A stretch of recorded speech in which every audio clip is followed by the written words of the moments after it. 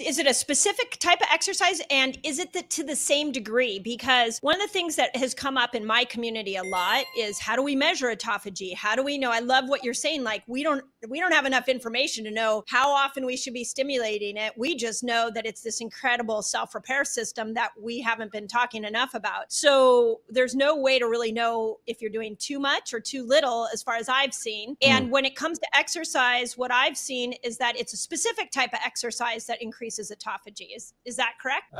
Well, I think that actually both will do, like resistance training as well as cardio exercise, both will do it. I think, yeah, like the difference is like how fast are they going to do it.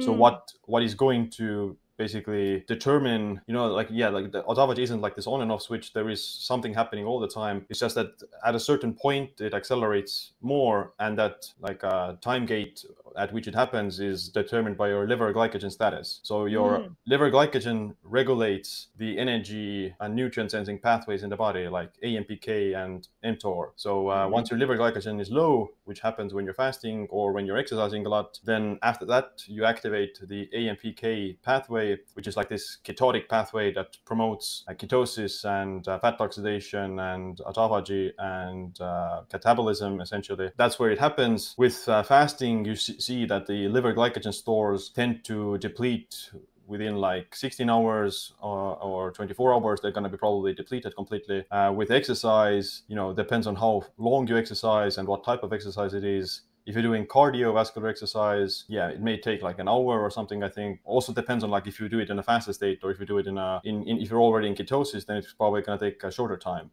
Whereas compared to doing the cardio after having eaten like 500 grams of carbs or something like that. So it depends on those things. And yeah, I think what I like to think about this exercise is just accelerating the process of going into autophagy, whereas fasting is kind of, you know, you can't exercise for, you know, 5 hours a day. You're gonna have to take a break, whereas you could fast for, you know, even 3 days in a row without any problems. So yeah, you know, I think it's, yeah, for sure good to do this time restricted eating and fast at least 16 hours or maybe 14 hours at least per day, and to deplete the liver glycogen and go into some aspects of autophagy and ketosis.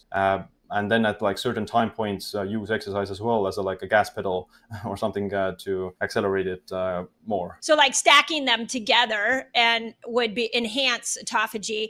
What I'm curious on is that if glycogen is, we see glycogen stores in the liver, we also see it in the muscles, right? So when you're exercising, you're actually going after the muscle glycogen. And when you're fasting, you're going after liver in the most concise way I can explain that. So if you're fasted, and the liver glycogen's coming down and you're going into a cardio workout, you're bringing skeletal muscle glycogen down because it has to use that glucose to be able to perform its duties.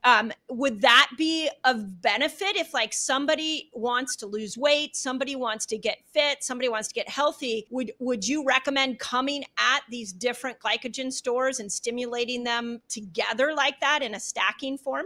Yeah, I mean, doing them combined is for sure, I think, more optimal than doing one alone. With cardio, I think, yeah, it depends on the intensity of the cardio that you're doing. Right. So you will start to burn the muscle glycogen with cardio as well if you exceed the VO2 threshold, VO2 max threshold, which is when you start to switch into the anaerobic state. And usually it's like 65% of your VO2 max is where you start to burn muscle glycogen, but below that you burn primarily fat and liver glycogen. So any kind of this low intensity cardio is where you burn the liver glycogen more. And when you do like HIIT cardio or sprints and that kind of thing, that's where you start to burn muscle glycogen. I don't think muscle glycogen directly affects autophagy because it doesn't affect ketosis either. Like you can have full muscle glycogen and still be in ketosis.